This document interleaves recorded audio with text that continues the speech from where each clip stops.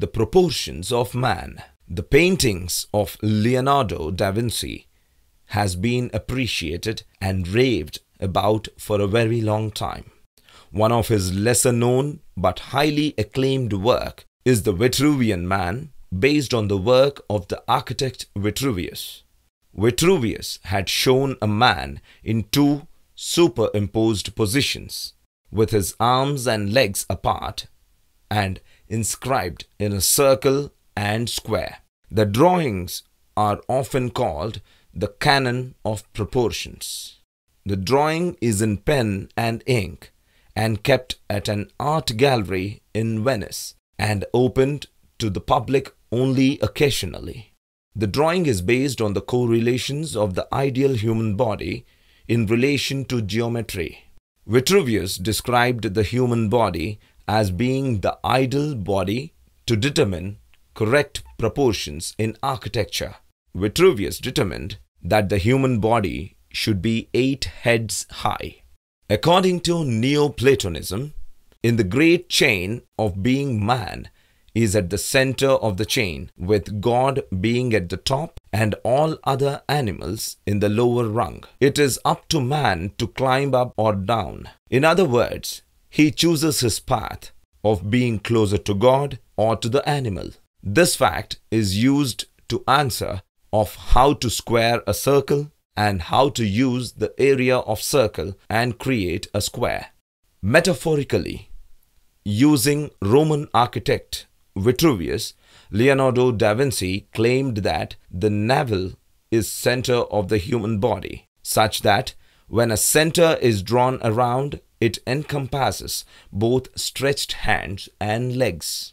Also, a square can be drawn taking crotch at the center as the height of a standstill body is equal to total arm span length.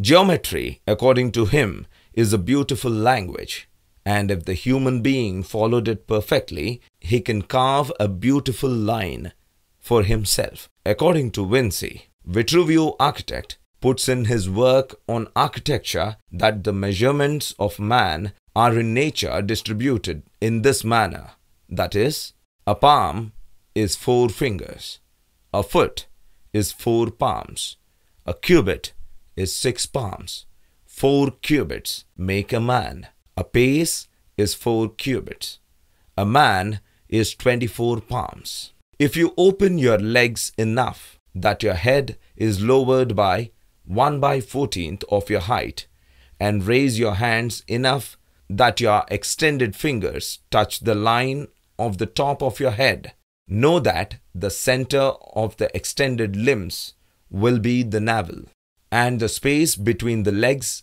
will be an equilateral triangle. These proportions are also given by him. The length of the outspread arms is equal to the height of a man. From the hairline to the bottom of the chin is 1/10 of the height of a man. From below the chin to the top of the head is 1/8 of the height of a man. From above the chest to the top of the head is 1/6 of the height of a man. From above the chest to the hairline is 1/7 of the height of a man. The maximum width of the shoulders is 1/4 of the height of a man. From the breasts to the top of the head is 1/4 of the height of a man. The distance from the elbow to the tip of the hand is 1/4 of the height of a man. The distance from the elbow to the armpit is 1/8 of the height of a man. The length of a hand is 1/10 of the height of a man. The root of the penis is at half the height of a man. The foot is 1/7 of the height of a man. From below the foot to below the knee is 1/4 of height of a man. From below the knee to the root of the penis is 1/4 of the height of a man. The distances from below the chin to the nose and the eyebrows and the hairline are equal to the ears and to 1/3 of the face. If nature has composed the human body so that in its proportions. The separate individual elements answer to the total form. Then the ancients seem to have had reason to decide that bringing their creations to full completion likewise required a correspondence between the measure of individual elements and the appearance of the work as a whole. The quality of